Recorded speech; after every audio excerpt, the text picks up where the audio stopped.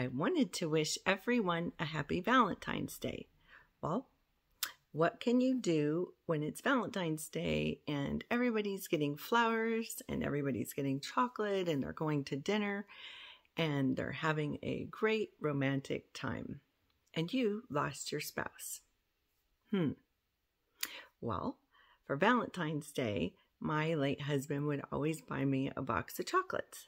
So I decided that I would celebrate Valentine's Day by buying myself a box of chocolates, turn on a nice movie, eat the box of chocolates, and just remember my late husband that way. So what can you do to celebrate Valentine's Day when you are alone? I'd love to hear what you do. Maybe you do nothing. Maybe you just watch everybody else celebrate it. Maybe that's not so fun either, huh? No, it sucks. I'll just say it. It sucks. But you know what? You try to make the best of it that you can.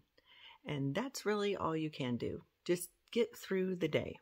But celebrate in some way, whether it's light a candle or watch a funny movie, maybe a romantic movie even. Do something for yourself for Valentine's Day, and do something to honor the person that you love. I hope this video helps you. If you like it, then please like and subscribe.